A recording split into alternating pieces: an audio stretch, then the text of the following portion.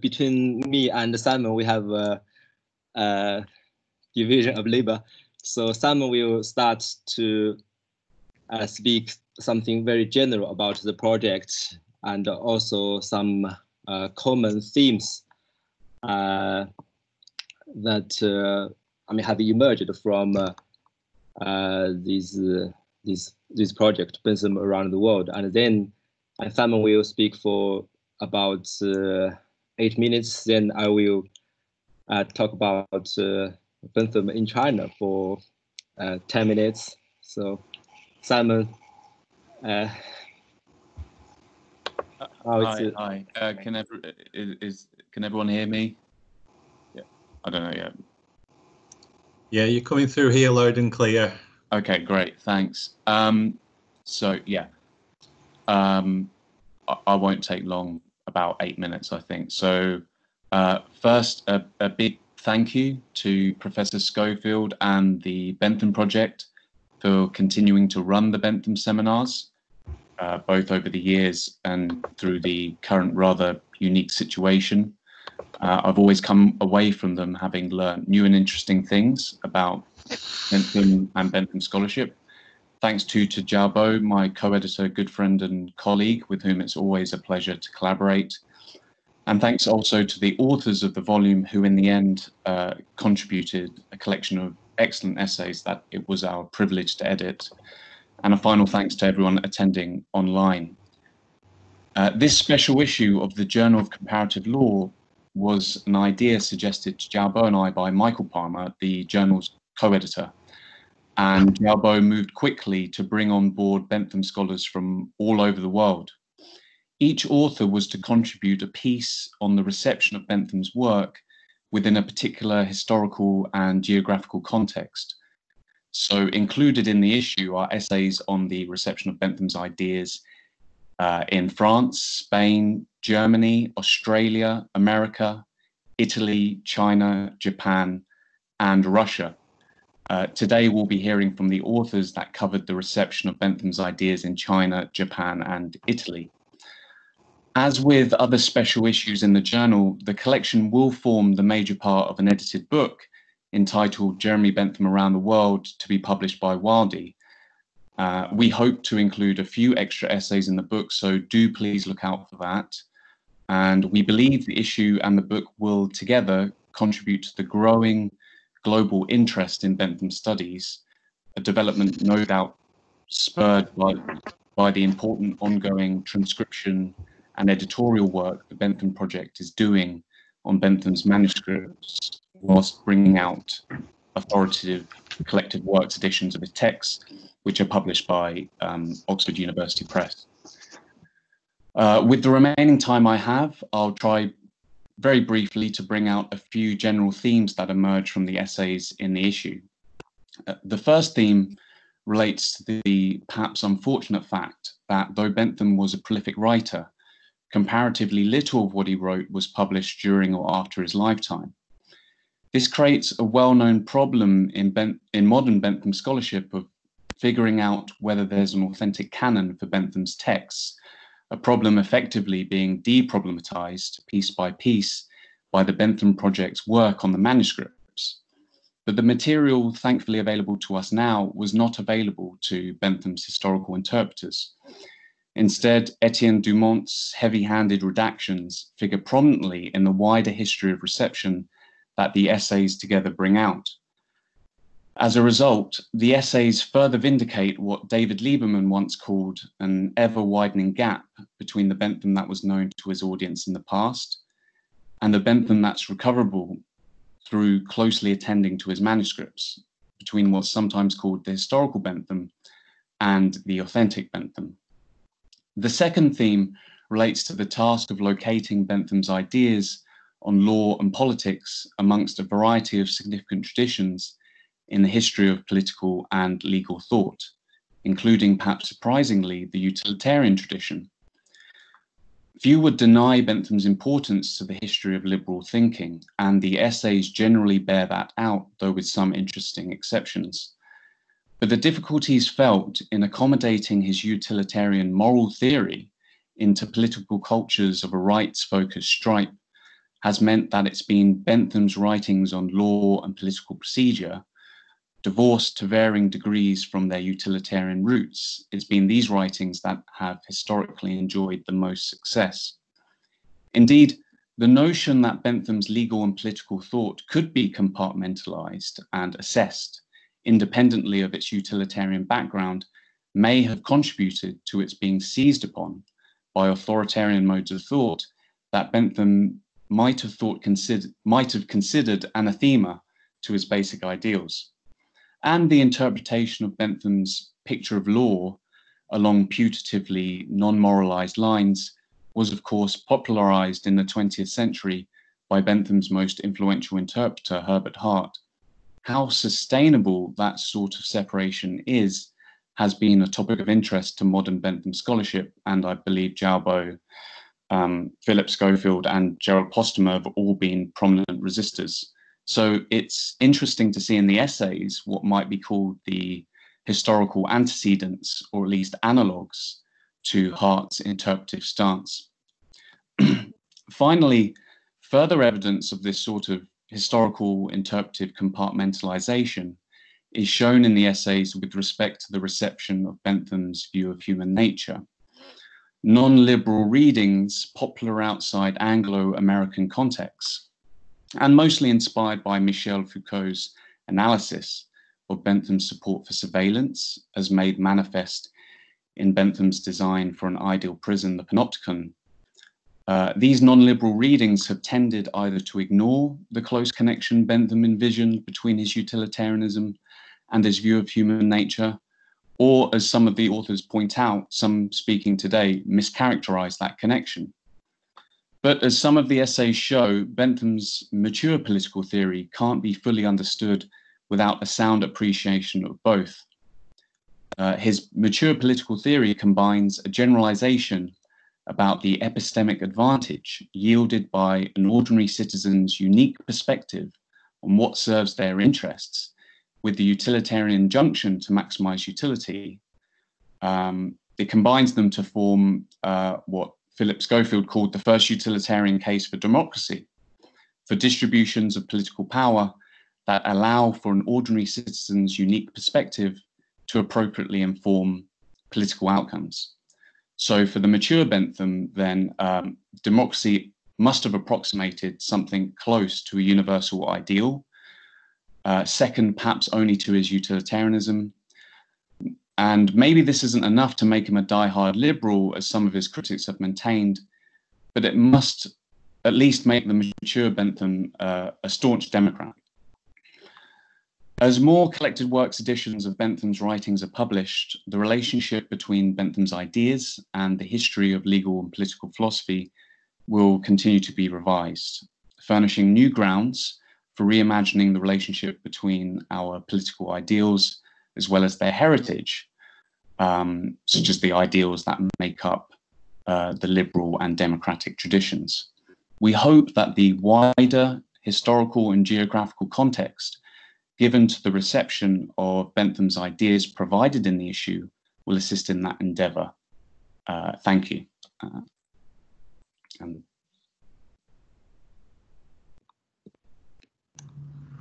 Many thanks indeed, Simon. So I think we're back to Xiaobo now. Yes, I have prepared a PPT. Let me see whether, how can I share it?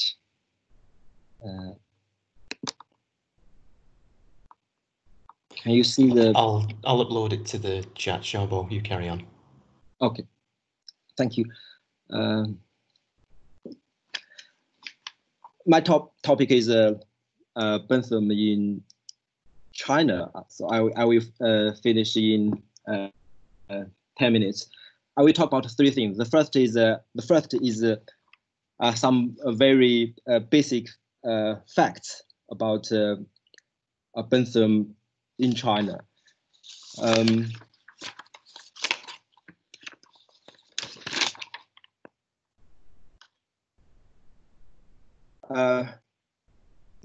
The paper, in fact, the chapter, my chapter focus on the reception of Bentham in modern China. That's between 1902 and 1949.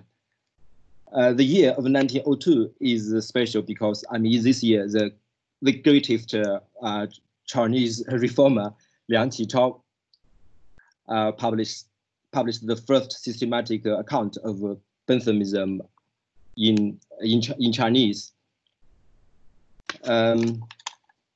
Modern Chinese scholars learned about the West or about Bentham mainly in two ways. First, I mean, a few intellectuals knew Western language and studied in the West, so they imported Western learning directly from original texts. But and secondly,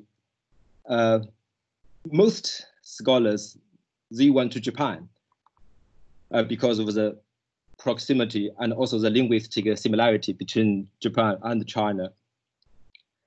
They went to Japan to study the Western theory or thought. The Japanese had already translated many Western books, and these translations naturally served as a convenient shortcut for the Chinese to, into Western learning. It's difficult to ascertain precisely when Bentham's name first appeared in Chinese literature, but it is known that it had already appeared in the Chinese translation of Thomas Milner's History of England, which was published in Chinese in 1856. As I said just now, in 1902, Liang Qichao published the first systematic account of Bentham's moral and constitutional theory. Between 1902 and 1949, about a dozen scholars published important pieces of research on Bentham. These articles, in fact, are the basis of my chapter. As a result of these works, Bentham's theory, especially his utilitarianism, became an influential force in the world of Chinese thought. Okay, so the PPT, I think it's the second slide. I gave some quotations about Bentham's influence in modern China. Just one example. For example, Xu Jilin, a Chinese philosopher, said, around the May 4th movement of 1919, the influence of utilitarianism was surprisingly tremendous.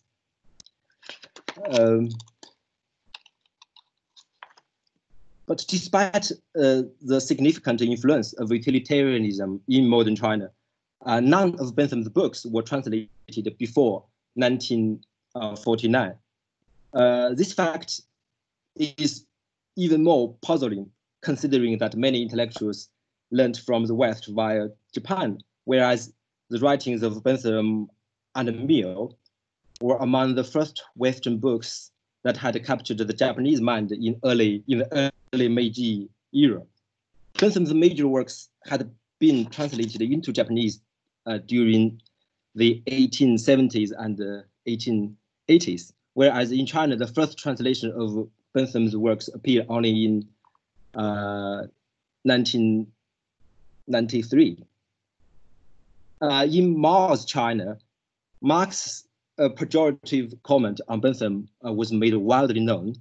Benthamism was considered as a theory of exploitation, typically representing the mentality of the ruling bourgeoisie, interested only in promoting their own utility, vague, selfish, shopkeeper-like, and reactionary philosophy. The period between the reform and opening up in 1978 and the present day has been a golden era for Benthamism. A number of Bentham the book. Let me see. This is the slide.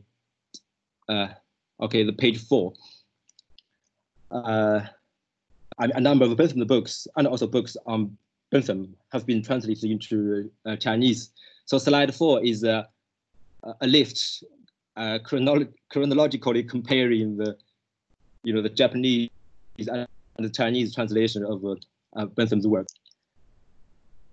The books on Bentham that have been translated into Chinese include, Halavey's The Growth of Philosophical Radicalism, Schofield's Utilitarian Democracy, Posthumous, Bentham and the Common Law Tradition, Hart's Ethics on Bentham, and also very recently, Fred Rawson's Classical Utilitarianism from Hume to Mill.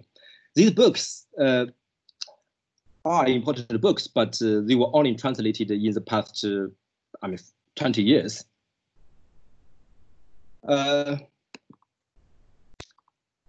Many students have chosen Bentham as the subject of their PhD thesis. Slide 6 is a list of from 1988 until now, 8 PhD theses on Bentham. You can see that these theses are all on Bentham, the legal theory. This has a lot to do with, Herbert Hart's influence. We know that, for the dissemination or reception of Bentham's thought around the world, in fact, secondary materials or secondary literature on Bentham may be even more important than Bentham's original text. We have the authentic, Schofield's Bentham, Boring or Dumont's Bentham. We also have Marx's Bentham, Foucault's Bentham, and Hart's also posthumous Bentham.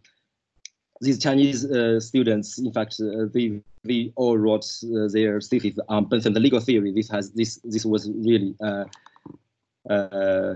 influenced, the result of Hart's influence.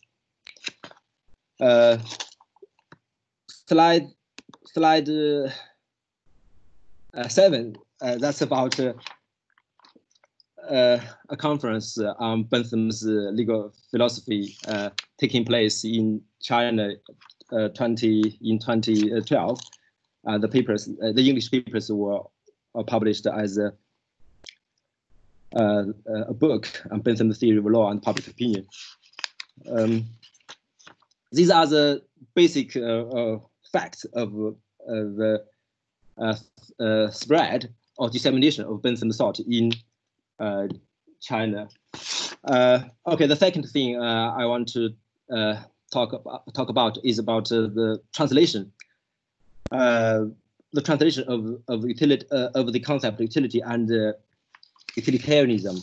The translation is important because the current term, the current translation of utility or utilitarianism in Chinese is pronounced as 功利. So this is slide 9.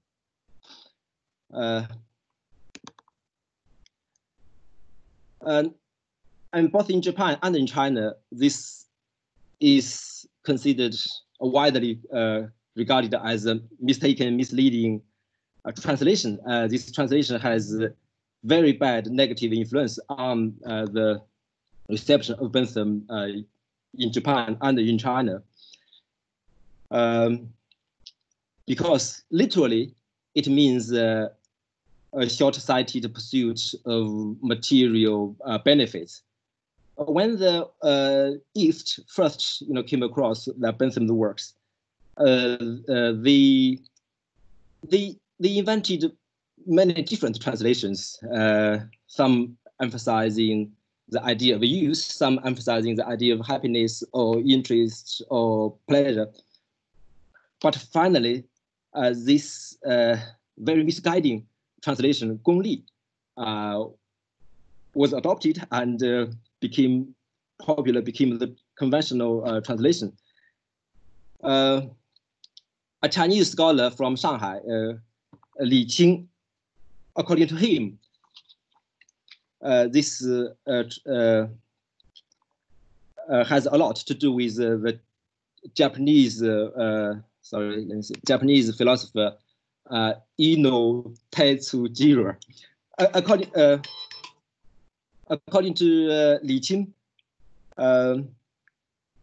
Ino Tetsujiro was a very influential Japanese philosopher.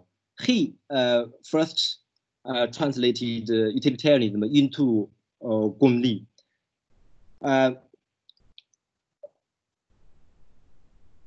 Tetsujiro knew English philosophy very well, and he knew ancient Chinese philosophy very well, but he really didn't like utilitarianism. When he translated, because he's very influential, so that's why his translation was adopted. But when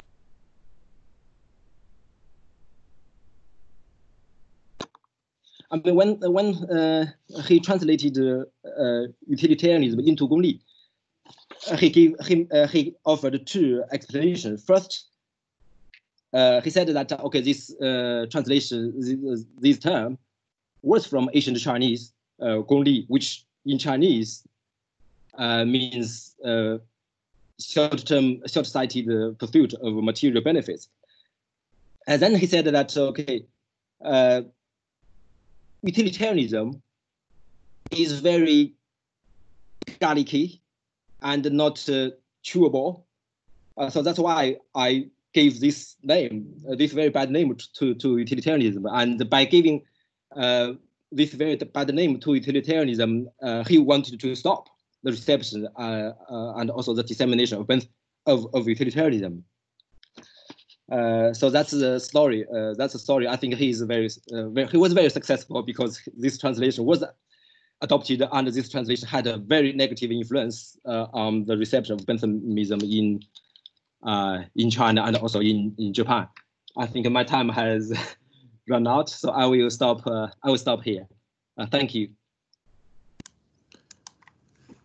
Thanks very much indeed, Xiaobo. It's really interesting, and we're now going to turn to Professor Kaino in Doshisha in Japan, and who's written the chapter or the article in the Bentham Around the World issue on Bentham's reception in Japan. So, Professor Kaino, I hope you can join in. Oh, can you hear me? Oh, Professor Schofield? Yes, I can hear you. Can you hear me? And can you see the PowerPoint file? No?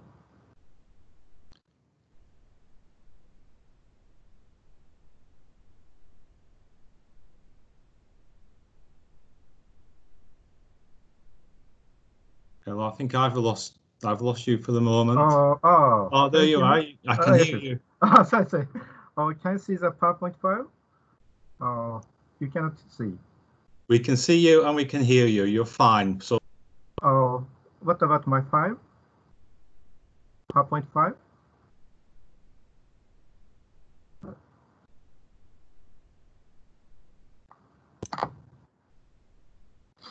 Hello? Hello, can you hear me? Yes, I can hear you. Yes, no, go ahead. You're fine. We can see you. We can hear you. Oh, can you see my PowerPoint file? No? Tim, we need to see the PowerPoint file. The PowerPoint or? Yeah, I've just uploaded it to the chat. If you can't see the screen, you'll be able to download it. So can I begin? Yes, please. Oh, thank you very much. My name is Michihiro Kaino, and I'm from Doshisha University in Kyoto in Japan. And I first would like to thank Professor Schofield, Tim, Simon, and Francesco for this wonderful opportunity. And I also would like to thank for the audience. Today, I'd like to speak on my paper, which I submitted to Xiaobo and Simon. However, there are most recently some important events for Bentham studies in Japan. So I'd like to speak about these recent events as well. And if I can, I'd like to share my PowerPoint file with you, or hopefully you can see it by yourself. We can say that there are two periods when interest in the works of Bentham increased in Japan. The first period was at the end of the 19th century when Japan tried to modernize or westernize the legal and political system. And during recent years, as I would like to speak later, the Bentham and utilitarian studies are flourishing in Japan. Or if you have PowerPoint file, please go to page 5. First, I'd like to speak about the influence of Bentham's legal and political thought in late 19th century Japan. The Meiji Restoration of 1868 marks the end of government of samurai and the beginning of the imperial rule by Emperor Meiji. The leaders of Meiji Restoration tried to strengthen Japan against the threat of Western colonial powers, and after 300 years of national isolation, and at first there was a need to introduce modern civil and penal codes in order to dismantle the unequal treaties that had been introduced by Western countries. These treaties, demanding the modernization of legal system, deprived Japan of certain benefits, such as economic autonomy. The ruling elites were therefore very eager to study foreign ideas on legislation, which led to the translation of some of Bentham's work into Japanese. File 6. The works of Bentham, which were translated into Japanese in Meiji era, shows how the objective of the translators were reflected by the texts that were selected for translation. The first two of Bentham's works that were translated into Japanese were Principle of the Civil Code and Principle of the Penal Code, translated respectively in 1876 and 1877-9. The original text of these translations were chapters from Richard Hill's edition of Theory of Legislation. And in 1878, a Secretary of Provisional National Legislature translated and published Principle of Legislation from Hill's edition of Theory of Legislation. It's possible that Bentham's theory of law as orders of the sovereign was particularly appealing to the Japanese legislators because it might have enabled legislation to be passed quickly. I'd like to go to file 7. German influence was evident in the criminal code, and in the civil code promulgated serially in 1896 and 1898. This was in part because Japanese law had been based on the statutory law system even before the Meiji Restoration. Bentham was, of course, critical of the common law system and proposed his panomium. However, it seems that Japanese lawyers in the Meiji period considered Bentham's codes too incomplete to meet their needs to enact codes of their own. File 8. The other reason why Bentham's legal theory made little impact on the progress of Japanese codification is related to Japan's nationalism. Nobushige Hozumi, a leading jurist and statesman of the Meiji period, acknowledged that while Bentham and his codification system were developing a strong reputation among his colleagues, Bentham's plan disregarded nationalist sentiments. And please go to file 9. In the 1880s, the movement towards drafting a constitutional code and setting up a diet became more influential, and many private drafts for the national constitution were written and submitted, and the objectives of translation changed accordingly. In 1882, Bentham's fragment on government was translated and published. In the same year, although it had only 36 pages and its original text was unknown, J. Bentham's Principle of Constitution was published in Japanese. In 1883-4, the second edition of IPML was also translated and published in 2 volumes by Munemitsu Mutsu, a famous politician and diplomat. Please go to file 10. Bentham's writings on parliamentary government and freedom of speech also received attention after the imperial edict for the opening of the National Diet Parliament was issued in 1881. Thus, Bentham's On the Liberty of the Press and Public Discussion from Volume 2 of the Boarding edition was translated and published in 1883. However, in spite of the translator's efforts, the Meiji Constitution was not Benthamic at all. Hostility towards political liberalism grew among rulers in the late 1880s, and the Meiji Constitution, promulgated in 1889, followed the example of the Constitution of the German Empire. And although the imperial parliament was established in 1890, the major demand of the freedom and people's rights movement for true democracy remained unfulfilled, and only those who paid a substantial amount in property taxation were franchised, which was 1.1% of the population. And file 11. There's a movement for democracy called the Freedom and People's Rights Movement in the 1880s, when the introduction of constitutional code and a diet were debated. In the 1880s, many Western liberal ideas were introduced into Japan. And the most remarkable discussion of Bentham's theory in the Meiji period was by Azasa Ono around the 1880s. From 1871 to 1874, Ono studied in New York and London before becoming a bureaucrat. Ono was quite liberal, and he proposed the introduction of the British model of parliamentary government to Japan before the Japanese imperial constitution was promulgated in 1889. And in 1879 to 1880, Ono wrote an article entitled General Idea of Constitution, which suggested that Ono had read Bentham's Constitutional Code in Volume 9 of the Bowling edition extensively. If you have 5, please go to 12. In General Idea of Constitution, for example, Ono argued that the ends of a constitution are security, subsistence, abundance, and equality. He also developed similar arguments to those of Bentham in his discussion of the moral, intellectual, and active aptitude of public officials. In General Idea of Constitution, Ono also argued for the introduction of unicameral legislative system based on Bentham's arguments that upper houses were not only useless, but were commonly detrimental. While Ono's work did not influence the establishment of political institutions, they do provide evidence of Bentham's influence in terms of providing direction for those who propose a liberal and democratic society, even in 19th century Japan. File number 13. Even in the time of reaction in the late 1880s, Bentham's works continued to be referenced. However, in 1887, Anarchical Fallacy was translated and published to oppress the movement for rights. And although there was also another democratic movement in the Taisho era, which was from 1879 to 1926, the interest in Bentham also faded, as it had in the Meiji era, as Japan became an authoritarian society.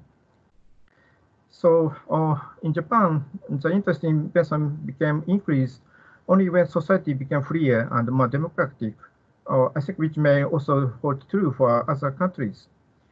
From the beginning of the Showa era, which was from 1926 to 89, researching or publishing the works on Bentham was a somewhat reckless behavior because the military was gradually gaining power over the state.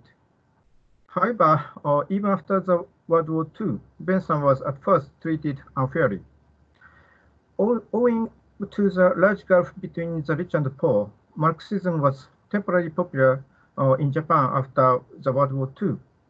And Karl Marx famously labeled Bentham as a genius in the way of bourgeois stupidity, and Marx's description influenced the academics of Japan to some extent. And after 1970s, authoritarian interpretation of Bentham were influential in Japan, as were Rawls and Dawkins' criticism of utilitarianism.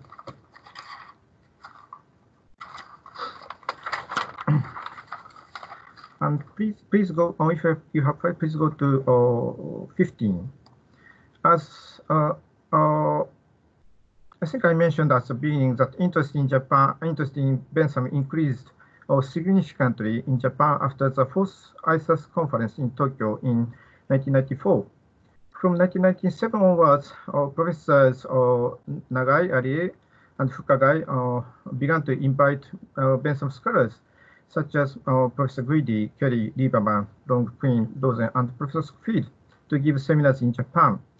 Younger Bentham scholars who contribute to the special issue of Review of Bentham Studies, about which I will speak later, attended these seminars as graduate students.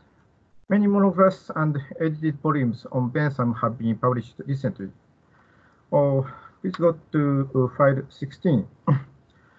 Since entering the 2000s, many monographs, translations, and edited volumes in Japanese are published, and the number of books on Bentham and utilitarianism amounts to, I think, 12. Of course, I don't go into detail about each book, but I'd like to show some of them, some point of them. In 2006, Hayako Komatsu published a book on Bentham theory of education. And in 2007, Kaoru Ando published a book which emphasizes more authoritative nature of Bentham's theory.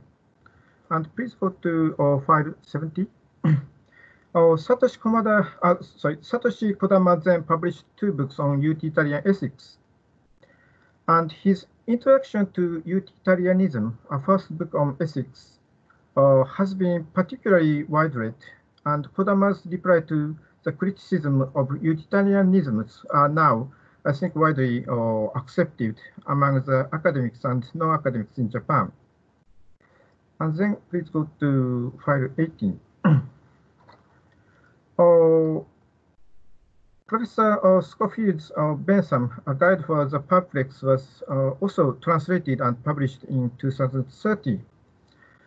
And Yuichiro Kawana and Shuntaro Obata's recent translation of Professor Schofield's book also stimulated interest in Bentham outside of the traditional sphere of Bentham scholarship in Japan. And then the 30th ISAS conference was held in August 2014 in Yokohama. And there are quite a lot of Japanese audience. I think some of you attended the conference. And more than 50 participants from Japan shows that Bentham and utilitarian studies are attracting a lot of interest now in Japan. Please go to file 19. I also would like to add that there's a book that is The Challenge of Jeremy Bentham, published in 2015, was the first collection of academic papers on Bentham in Japanese. And please go to file 20. Sorry to hurry you. Please go to file 20. And I also would like to add that translation of Professor Schofield's Utility and Democracy was published in this January. And I'd like you to go to file 21. I'd like to apologize for introducing so many Japanese books on Bentham. However, you may read Japanese researches on Bentham from the special issue of Review of Bentham Studies. Thanks to Central Bentham in Paris, and especially the chief editor, Professor Bruno Ernst, and of course Malik, we published the first English collection of academic papers on Bentham on December last year. Almost all the Bentham scholars whose works I have introduced contributed to the volume.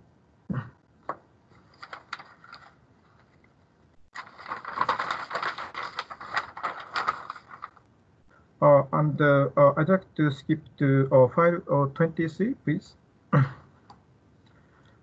Now I would like to go back to discuss Bentham and Japanese society. And I'd like to focus on recent Bentham studies and the Japanese society.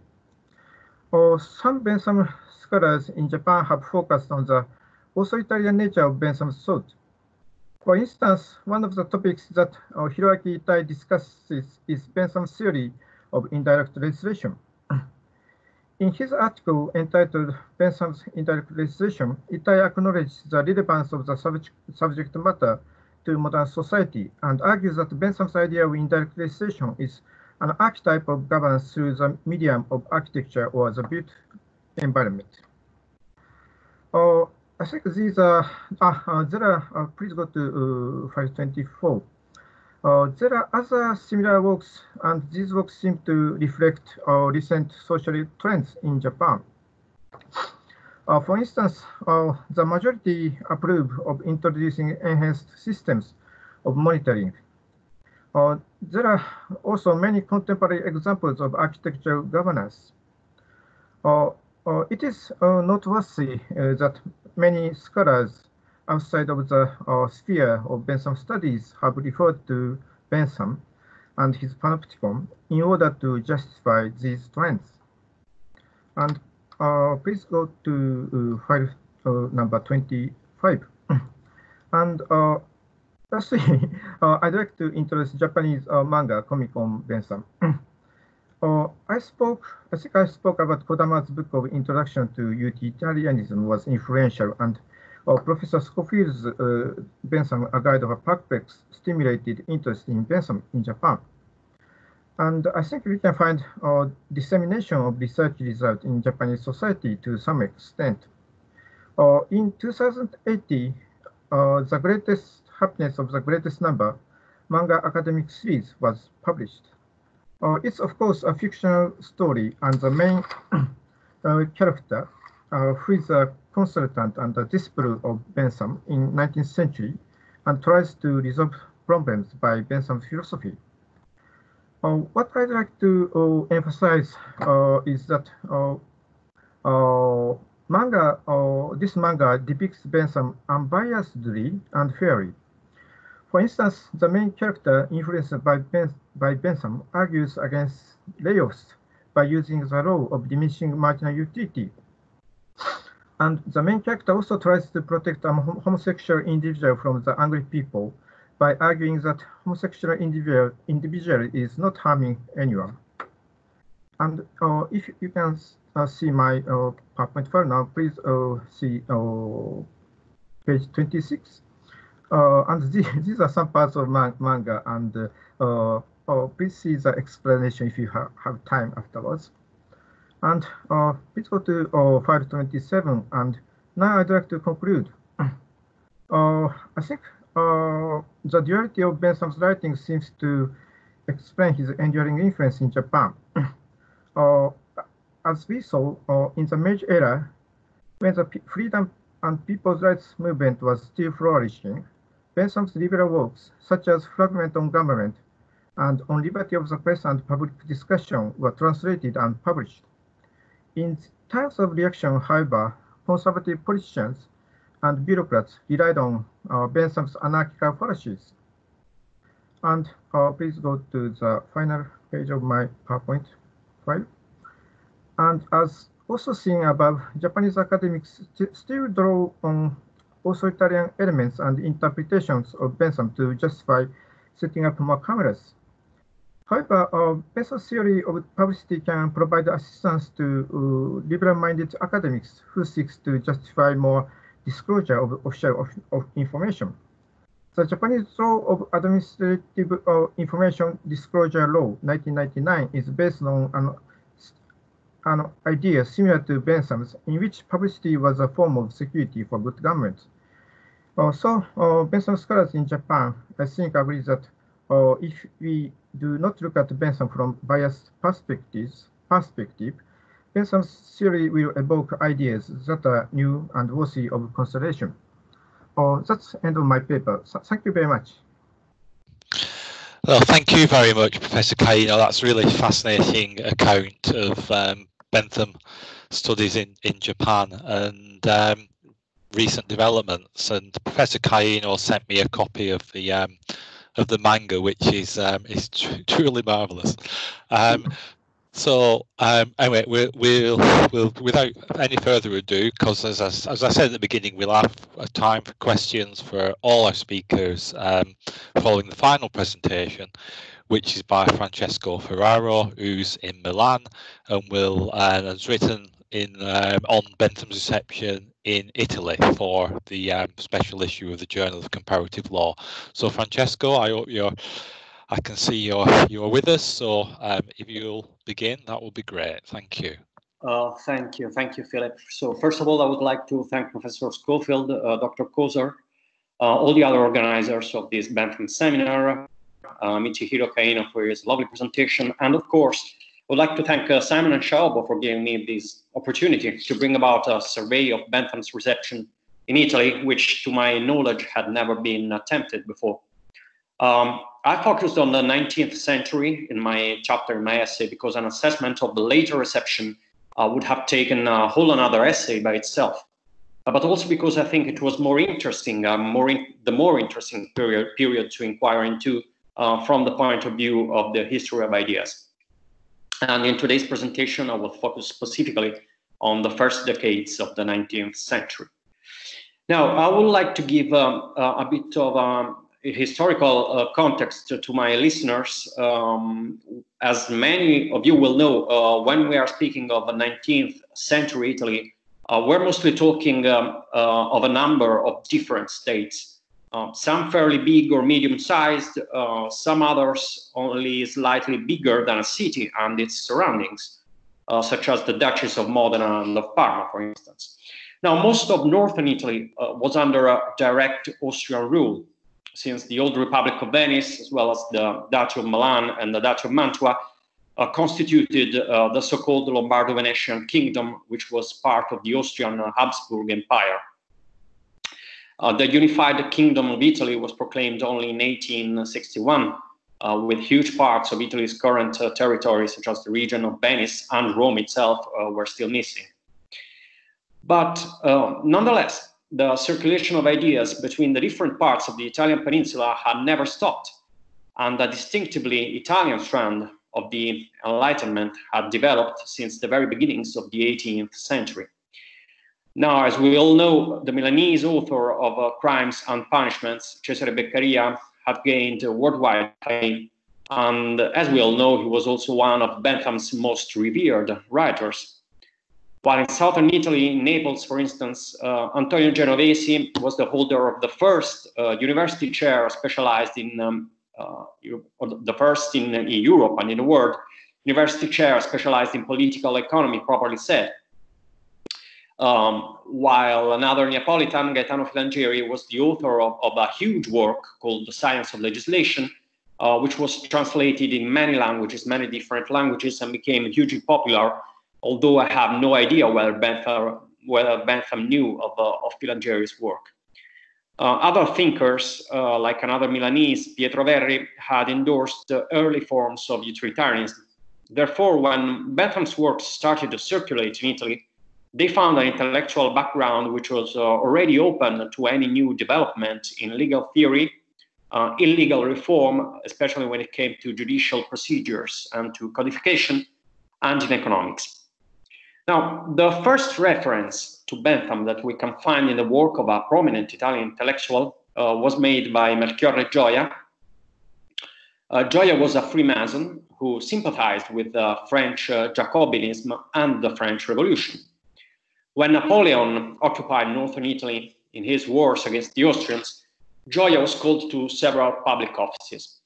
Now, in Gioia's work on deserts and rewards, published in 1814, he made reference to Bentham's Théorie de Récompense, edited by Dumont and published in 1811, and to another of Bentham's works edited by Dumont, which was the Traité de Législation Civile et Pénale, published in 1802. Now, albeit with some specific points of disagreement, for instance, on the banality of public offices and on the conferral of hereditary nobility as a reward, Gioia was in general very appreciative of Bentham's work, and so was another northern Italian thinker, Giandomenico Romagnosi from Parma. Romagnosi, born in 1761, died in 1835. Romagnosi was a jurist, a philosopher, an economist, and even a physicist. And like Gioia, he had troubles with the Austrian authorities and was imprisoned, actually, for his Jacobin leanings. During the French rule of Milan, Romagnosi was called to collaborate on the reform of criminal procedure. And in the third edition of his treatise on the genesis of criminal law, published in 1824, he discussed Bentham's analysis on the concept of obligation and his criticism of both contractarianism and natural law theory. Now, Romagnosi despised actually Bentham's materialism, but he approved of the decidedly practical orientation of his thought. He expressed his admiration for Bentham's 13th chapter in the Traité de législation civile et pénale, which was a chapter on the mistaken ways of reasoning on the subject of legislation. Now, Romagnosi refers to Bentham as a venerable old man whose zeal for the common good was such that his objectionable materialism usually had no negative impact on the remainder of his prescriptions about legal and political reform. Romagnosi also disagreed with Bentham's application of the same account, a probabilistic account, which Bentham had given of legal obligation also to moral obligation.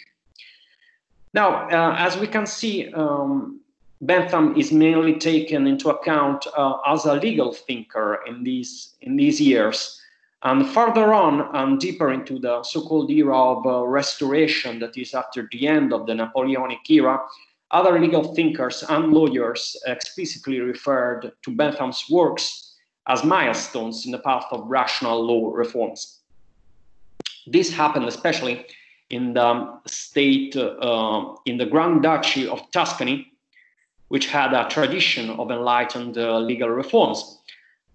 Due to the influence of Beccaria's book, the Grand Duchy of Tuscany had been the first state in modern times to permanently abolish capital punishment because of the penal code reform under the Grand Duke Peter Leopold in 1786. A generation of young jurists called for rationalizing the complexities of Tuscan law, which comprised the customary law, judicial precedents, and particular codes.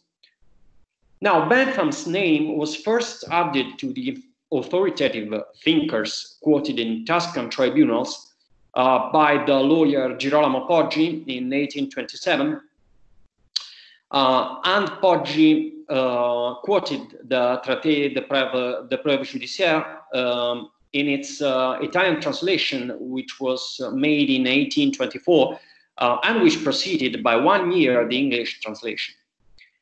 Poggi also discussed Bentham's ideas in a legal treatise published in 1829, and mentioned Bentham as the head of the so-called, what he called the philosophical or rational school of law. Poggi also mentioned Savigny's historical school of law and Mayer's textual or pragmatical school. While another Tuscan lawyer, Debrando Paolini, translated from French Bentham's essay on judicial fees. These jurists considered Bentham as the, let's say, the Francis Bacon of legislative science, and a cosmopolitan philosopher who spoke the universal language of reason and was therefore a compatriot to any man who loves freedom. These are all quotations from Giuseppe Giusti, another Florentine lawyer, and Dumont reported such expressions of high esteem to Bentham himself in their correspondence. Now, to conclude this first part of the seminar, I would like to mention also Pellegrino Rossi, born 1787, dead 1848, who was one of the most outstanding jurists of his era. Now, as Guillaume Tussaud points out in his editorial introduction to the Essays on Limits, Rossi was the first to hold a university chair in constitutional law in France, because Rossi had been a professor of law at the University of Bologna, but then had to flee to Switzerland due to the political turmoil at the end of the Napoleonic era. In Switzerland, in Geneva, he became friends with Etienne Dumont and Simon de Sismondi and founded a legal review. He is mentioned several times in Dumont's correspondence with Bentham. In his inaugural article on the Swiss Review in 1820, Rossi referred to Bentham as the most learned philosopher among jurisconsults and the most learned jurisconsult among philosophers. He considered the English thinker as the head of the analytical school of legal philosophy, and compared the achievements of this school with those of Savigny's German historical school. Although Rossi greatly appreciated Bentham's work, he criticized the purely consequentialist and utilitarian foundations of Bentham's theory of punishment, mainly on account of the pursuance of a deterrence effect by using the condemned person as material means to this end of deterrence. In this sense, in the case of death penalty, Rossi observed that the head falling on the scaffold was destined to have the same effect of the newspaper telling of the execution. As we can see, so Bentham was mainly known as a legal thinker and a legal reformer by the intellectuals of the Italian peninsula during the first decades of the 19th century, when the inheritance of the Enlightenment was still thriving.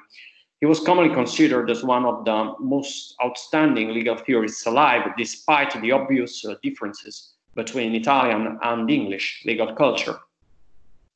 However, in the years immediately preceding Bentham's death and in those following it, he started to be discussed as a moral philosopher, and this aspect of his thought was generally received worse and criticized harshly, especially by Catholic thinkers. Now, John Baring's edition of the Deontology was published, as we know, in 1834. At that time, in Italy, a new strand of Catholic thought was emerging, which came to be known as liberal Catholicism. The relationship between the thinkers belonging to such tradition and Bentham's work was one of opposition, as one could expect. Because, of course, Bentham's empiricist foundations, his secularist and materialist orientation, and his legal positivism in the specific sense of opposition to any kind of natural law theory, were actually incompatible with Catholic philosophy and morality.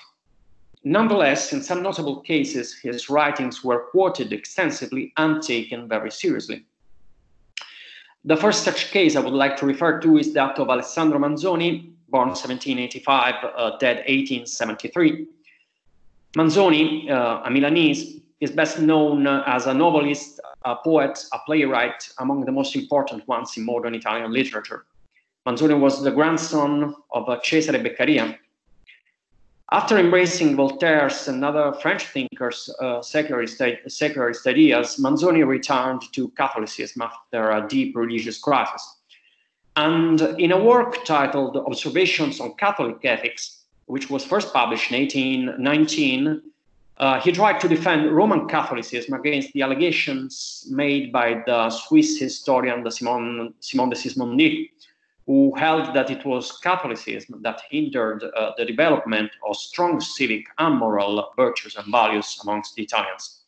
Now, in the second edition of the Observations on Catholic Ethics, published in 1855, Manzoni added a long appendix on utilitarianism in which he almost exclusively discussed Bentham's ideas.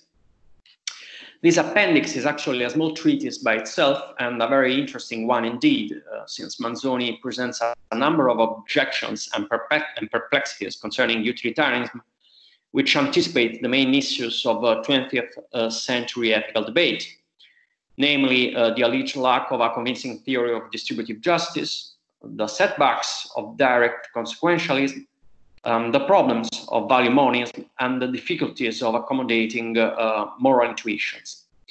Now, in this work, Manzoni is the first to translate into Italian some parts of Baring's edition of Deontology. And among the most interesting parts of his discussion of Bentham's theory, we can find an analysis of Bentham's account of obligation and of duty. As we know, Bentham redefines those terms as names of fictitious entities and gives a probabilistic account by ultimately tracing them back to the threat of a pain. Manzoni seems to favor an account closer to ordinary language, much like the account of obligation given by Herbert Hart in The Concept of Law. Now, some misunderstandings on Manzoni's part are actually blameless, since Baring's edition lacked some of the relevant parts later included in the collected works edition of Deontology. However, Manzoni always shows genuine deference and respect for Bentham. And the last case I'm going to refer to is the second very interesting case of a liberal Catholic discussing Bentham's works, that of Antonio Rosmini, born 1797, dead 1855. Rosmini was a priest. He is considered one of the most important Italian philosophers of the 19th century, and he opposed Locke's and Condillac's epistemological sensualism, and this made him an opponent of utilitarianism too, which he saw as an application of sensualism to moral philosophy. In Rosmini's view, Helvetius in France, Gioia in Italy, and of course Bentham in England had embraced a subjectivist ethical stance because they had held that the happiness of the individuals was the basis of ethics. Rosmini also opposed the economic thought of Adam Smith and David Ricardo, which had been introduced in Italy by the likes of the aforementioned Gioia and Romagnosi. In his work, Rosmini criticized, among other things, Bentham's positivistic doctrine of rights, of legal rights, and his greatest happiness principle, namely the formula, the greatest happiness of the greatest number, which he interpreted as allowing the sacrifice of minorities to the interests of the greatest number. Rosmini took great pains to discuss and try to refute what he called Bentham's vulgar doctrines, which seems proof that he considered him, at the very least, one of the main adversaries of Catholic morality.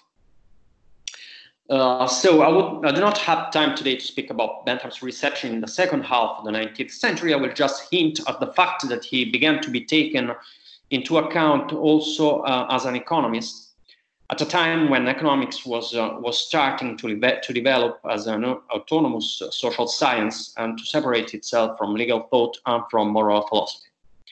And in this sense, Benthamic hedonistic utilitarianism was endorsed by many as a reaction to the abstractions of Kantianism, not to mention those of German idealism.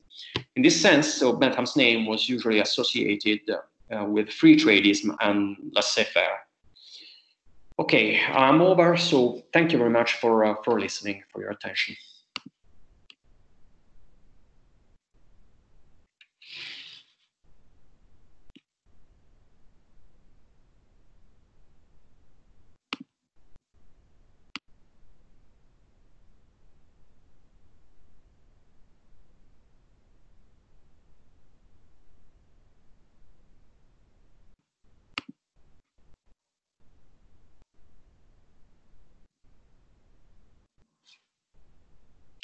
Hello, Philip?